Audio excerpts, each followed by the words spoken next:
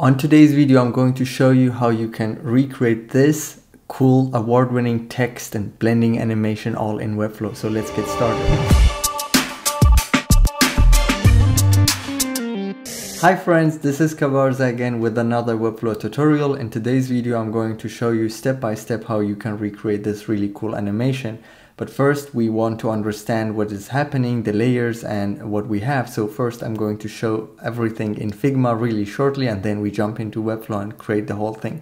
So here inside of Figma, we have this really simple setup with this circle and the box all in gray and the text on top of them. And in order to create the effect, I'm going to bring the circle on top of the text and change the blending mode of the circle to be different. Now it's showing the difference between the color itself and the background. Next thing, we want to show that other text. So as you see, I already have that here, and you might be thinking, so why is this one hidden and how is the blending mode working on this? Because it's working on this color and this it's working on this too. Well, it's actually not working. It's not the blending mode that shows this. It's simply just a text in the same color as the background, but being on a higher layer. So it's on top of the circle. So there is no blending mode actually happening here. That means here we have only two simple tricks. We need to make sure that they are working. One that is this part of the text is on top of the circle, and the other one is just to simply get the blending mode working. All right, now let's jump into Webflow. So here inside of Webflow, I'm going to add a div block, and this div block is going to be a long section that we need for the animation. So since the animation is based on scroll, we need some space to scroll in that duration the animation will happen. So this is going to be a long section. We are going to call it long section, and the long section is going to have 100% width, something like 400 VH, so 400 viewport height, just basically a long section to scroll, and then position relative because the div block inside of it is going to be sticky. So we can call this one something like sticky container. And this sticky container is going to be obviously sticky here. And as we scroll, this is going to stick on the screen, and the animation and everything will happen within it. So it's going to be 100% width and then 100 viewport height. So it takes the entire screen, and then position sticky. Now you see it's not sticky. It's moving as I scroll, because we need to also decide and say from which point we want it to stick. So 0 pixels. So it's right now sticky. It's hard to see, but you see basically the div block, it's staying, and we can still scroll. So now inside of this sticky container, we can start adding our text. So let's simply add a text block. So a text block, and we are going to call it something like huge text. First, let me just paste the text here. We don't just build website text. And this one, we're going to change its size. I'm going to use viewport width because we want to scale it based on the window size. So it can be something like 8 VW. So it's a huge text. Let's add 1.2 unitless height. And we want this to be in the center. So I'm going to take the sticky container div block, position, change the display setting to flex, and then center it. So this one, we want to break it. And now let's just simply break the text. So I'm just hitting return.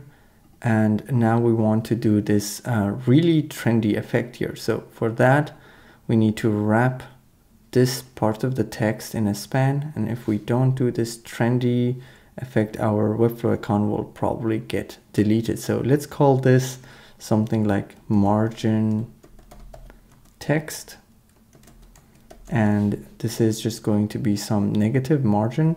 We can also do viewport width, so something like 7 viewport width. That looks just fine. And next we want to hide the don't. We don't hide it, we change its color. But let's change the color properly. So on the background, on the body, I'm going to set the body all pages text color to be maybe black. And then we want to change this sticky container, the color, the background color to be this very gray. So something like this, or this very like light gray. So we can also save it as a color swatch. And now take the don't, add another span and call this don't. And this don't is going to also be the same color as background. Not the background color, but actually the text color.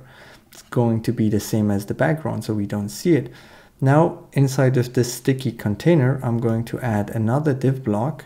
And this div block is going to be our circle. So we call it circle.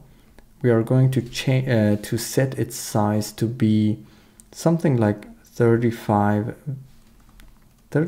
maybe, viewport width. For the width and for the height, we are doing 35 viewport width again, because we want it to be a square and then a circle. So right now we want to change the background color of this to be the same as the background color of its parent. And then here in the blending mode, just like Figma, we are going to change it to be difference. Now it's basically showing the difference that it has with the background. And if we just basically just simply move it here, you see the effect is already working. So now next thing we want to do, we want to also change its border radius to be 100%. So it's a circle.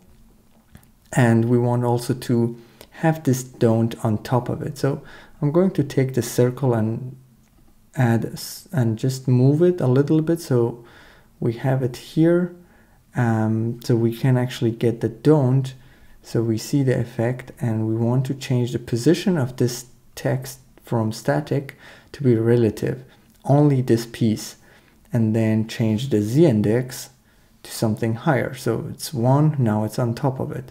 So if we take the circle and move it in and out, you see it's basically revealing this don't. All right, now let's remove that. And this circle, we also want this to be position absolute. So it's staying in the middle. And the reason it's also basically dead center is because we have the sticky container as display flex and then center, and it's also affecting this as long as we are not changing the auto positioning here on absolute. So this is a tip on how to make anything dead center. All right, so now we have the effect working. Let's get into animating it.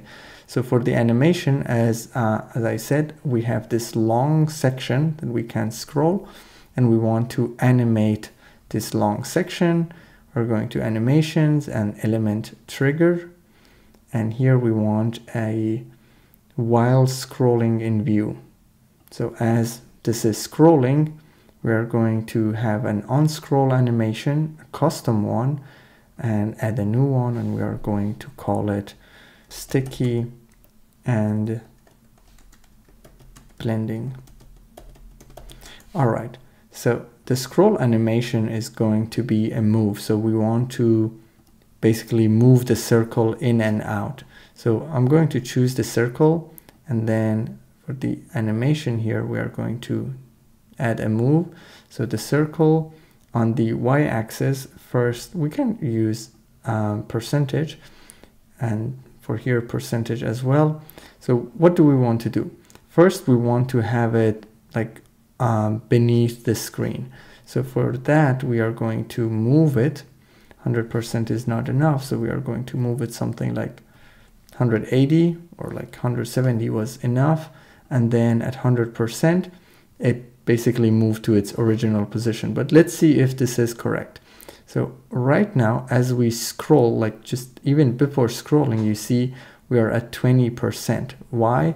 Because the animation is happening from the moment that this long section is in view. So it's already at 20%, and then you see it's very slow, and it kind of like really late finishes. So in order to fix that or like adjust it, we need to define these animation boundaries. We can do this in the first step, but it's always easier to do the animation and see where your needs are. And this animation, I find it really, really smart. It's really easy to look at it and based on this, create the boundaries we want. So right now, the animation starts at 0%, but we want it to be to start when the section is fully visible. So you see the 0% is at the bottom because it's when the whole section is visible. So when it's fully visible, and that's all we need. So we don't need to add any offset, but that's also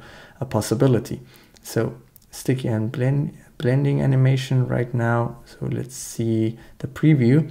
You see at the beginning, we are now at 0%. At the beginning, we are at 0%, and then it finishes early.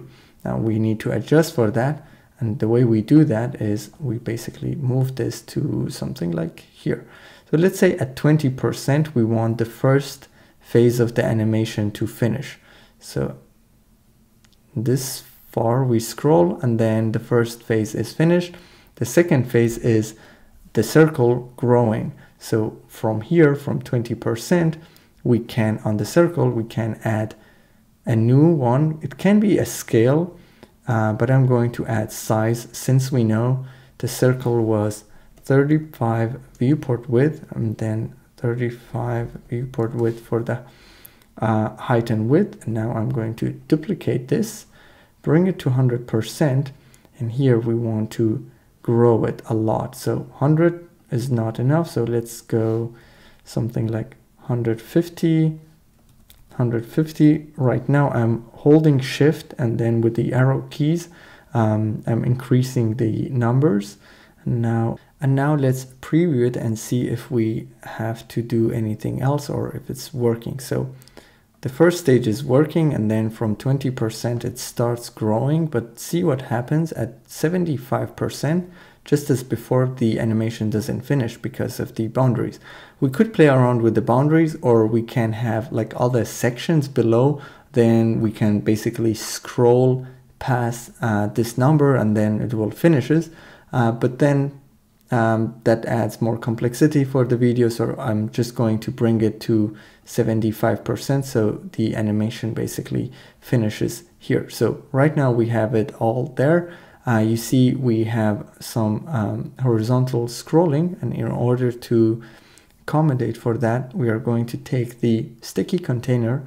We can here say something like 100, instead of 100%, we can say 100 viewport width, and then the max of 100%, and then overflow hidden. So now let's play the animation. So the first stage works just fine, and then the animation basically grows, and we don't have that unwanted horizontal scrolling. Alright, so this covers the basis of this animation. As you see in the original build, we also have some slight animations on the text on the website. So for those we need to have the we and the website also in spans, and then it's pretty easy to have them in the same scrolling animation. So here we can add those as separate items and then move them to right and left. Another thing I can do here, the smoothing, I wouldn't leave it at 50. My favorite is like something between 92 and 97. I really like the smoothing above 90, but below 97, if we play it once again, you see it changes, it adds a bit smoothing, it's super nice.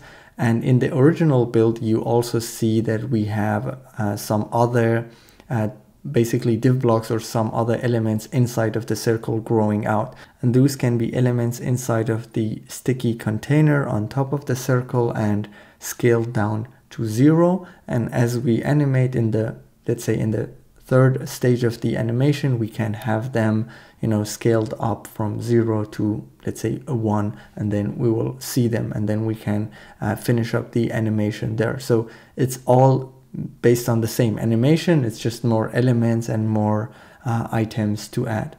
Alright, so this is it for this video. I hope you learned something new. Please share the video with your friends if you did. The link to this build will be in the description below. And please let me know in the comments what type of Webflow content you want me to make. I will be there reading your comments and answering them. Till the next video, thank you for watching and peace.